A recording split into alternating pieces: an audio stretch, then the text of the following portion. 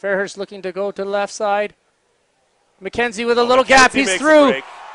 He's wide open space. Looking. Conor Trainor. Needs help. Conor. Well done.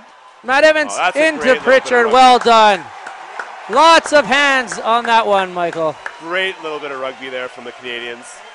Great combination there with Conor Trainor making the initial line break. I think he found his center partner, Phil Mackenzie there, went through a couple hands.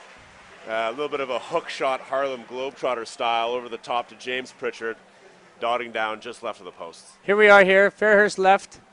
Gets it to Conor Trainor through the gap there, looking for support. Break. Yeah, just a great run here from Conor Trainor. He's able to link up with his center partner there, Phil Mackenzie.